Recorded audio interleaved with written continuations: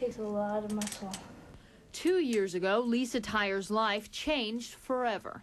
The 18-year-old lost her leg in a car crash after drinking at a Labor Day party. They had to amputate it, and there wasn't enough good skin to cover my hip, so they had to take out my hip.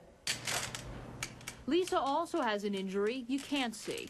I had really bad short-term memory, and all of my past was just like, it was foggy to me.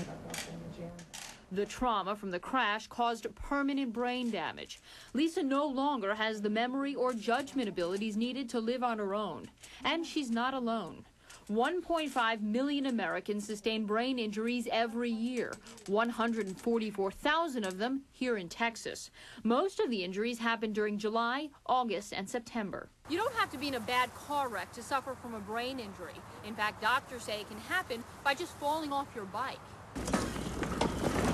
Nearly 500,000 people are hurt on their bikes every year. 2/3 of them are kids. Lots more kids out of school. So what are these kids doing? They're riding bicycles, and they're at playgrounds, and they're with other care providers who don't always have the same level of skills. Dr. James Misko specializes in treating brain injuries. He says parents don't realize how severely a child can be hurt by bumping their head. The reason? The damage may not be seen for years. I have patients here in Central Texas who are 25 and 30-year-old living in a nursing home for the rest of their life because they had a fall off a bicycle. Many of those injuries can be prevented. Wear a helmet. When worn correctly, they're 85% effective in preventing injuries. And never drink and drive. It's the #1 cause of brain trauma.